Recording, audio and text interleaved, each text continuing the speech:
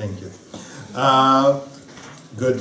The second speaker for today is our equally committed and devoted Toastmaster, Toastmaster Lily, with the speech called "This is me," and if I'm not mistaken, this is your icebreaker, right? So the icebreaker is usually to introduce yourself and to let the club know more about you. Student, you asked her to read the evaluator to read the purpose of the objectives of the. I have already. I have it right here. Of the speech. Okay. Okay, I will give shortly the floor to the evaluator. Do I just read what the purpose of the speech is? Purpose statement? Yes. So speech is its me. Purpose statement. The purpose of this project is for the member to introduce himself or herself to the club and learn the basic structure of a public speech. This is for the notes for me. This member is completing his/her speech.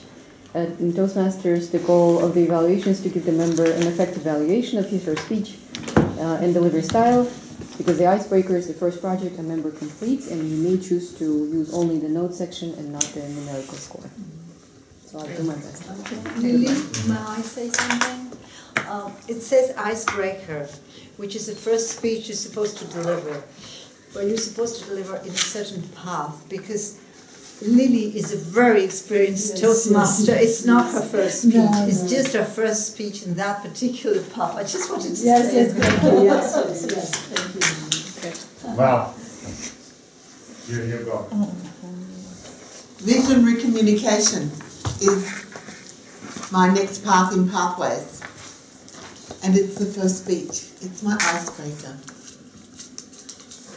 A couple of years ago, I did a course on writing your autobiography. And our coach trainer suggested that the chronological method, I was born in Melbourne, Australia last century. I've got 4 brothers. I met my husband in New York. I came to Austria in 1988 and I have 5 sons. Chronological is boring. Give an interesting fun fact. Make it interesting. My 5 sons all sang in the Vienna Boys Choir. Wow. First time in the 525-year history of the world-famous Vienna Boys Choir, my 5 sons were in that choir. So that's my claim to fame. You won't forget it. Ask for that woman, the mother of those 5 boys, that Aussie living in Vienna, who worked at the UN. Okay, next part. Autobiography, boring, fun fact, Vienna Boys Choir, 5 sons. I'm a peace activist. I was an NGO representative for Women's Federation for World Peace, and I was attending NGO committee meetings here at the VIC. I was supporting the UNODC. I was the secretary of the Vienna NGO Committee on Narcotic Drugs. And I was between jobs. And I decided I'm going to start boosting up my application process for a job at the UN. Because I was working with these guys at the UNODC and I thought, I'm better than they are. The stuff that I'm doing for them, they're getting paid for it. And I'm coming in as a volunteer. Well, my call to heaven was heard. And I got a job. 2009, I started working at the IAEA until 2019. 2010, I joined Toastmasters and immediately joined the committee as Vice President Membership. Have been basically on the committee ever since, supporting, if not in an official role, as Easy Speak support. And I'm passionate about world peace and what the UN can contribute. I'm so inspired. I come here from home especially to be with you for this meeting because you staff members at the UN, I'm one of you. I know what it's like when you go out there and people hear, oh, you work at the UN, good pay, no work. We should defund the UN.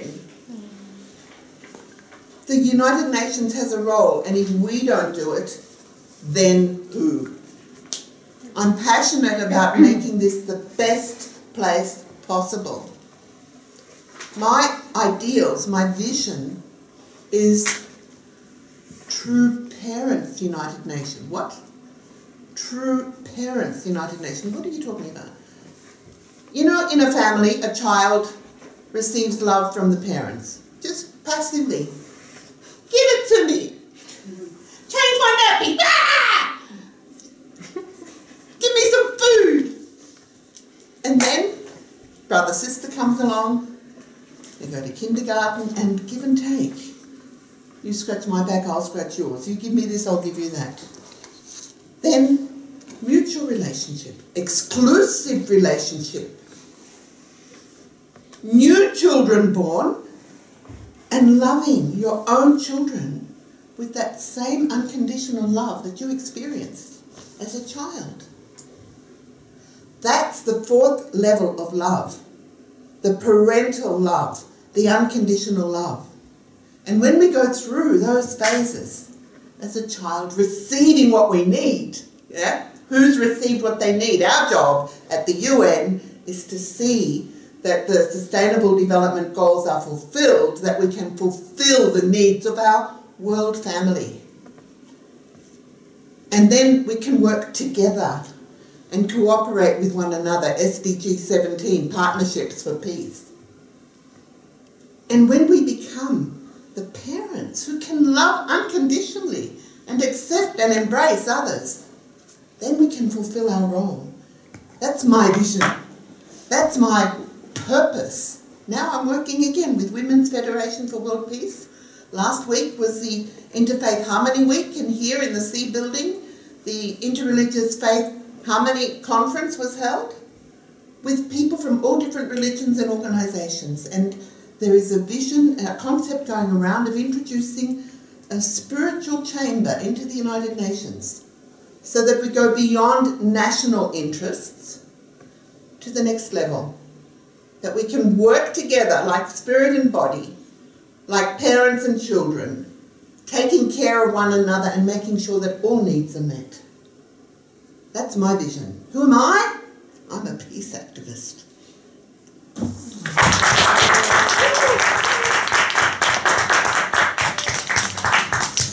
So this is first speaker. Thank you so much, Lily, for this, if I may call it, motivational. Feedback. And your cells are listening to you. Think about the word call. The cells are listening and they are loving. And that keeps us in check. It's joy. The cells know what we want. Not the doctors, the cells.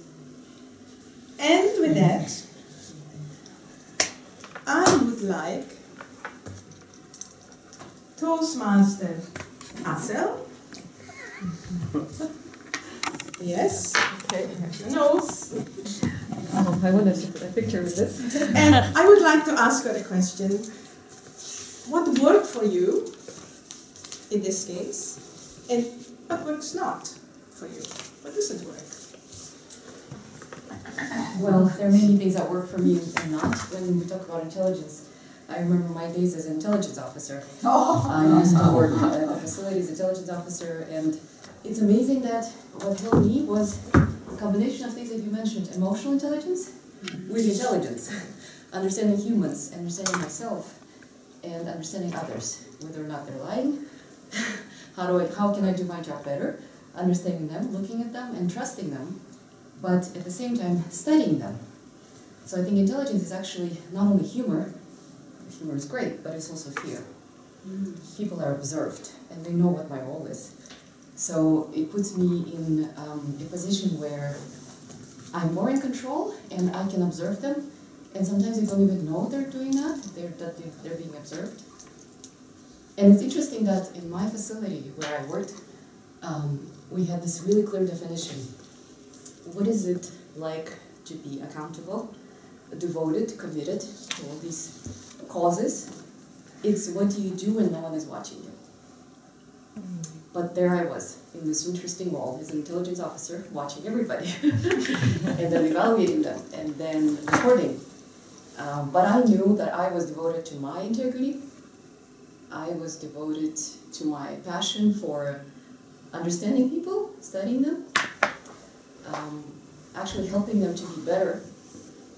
And when I was thinking, if I reveal, if I actually catch them lying or under-reporting, I would give them a better service. And that's how we can all grow to be emotional intelligence, because we can understand our emotions and we can understand them in others.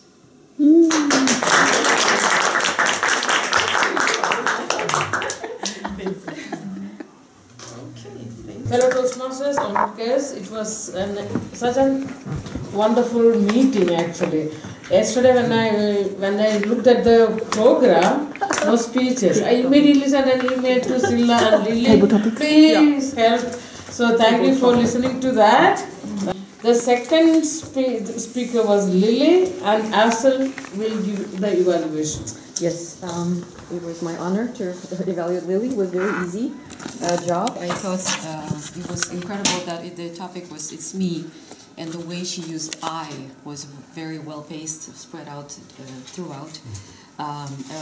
Repetition. There were several very good repetitions to highlight the use of pauses. I highlighted the most important that I found was incredible was the vocal variety, the tone, speed, and the volume. To me, that was incredible. Eye contact with everybody. Gestures were used in a very good way. Audience awareness and very comfortable, could relate to the audience, talking about something that everybody is involved in and can relate to. Feeling, I already mentioned that she was very comfortable in the environment. Memorable content, it still resonates. Several words are still in my mind. I don't know how for others, but I think the topic was very memorable.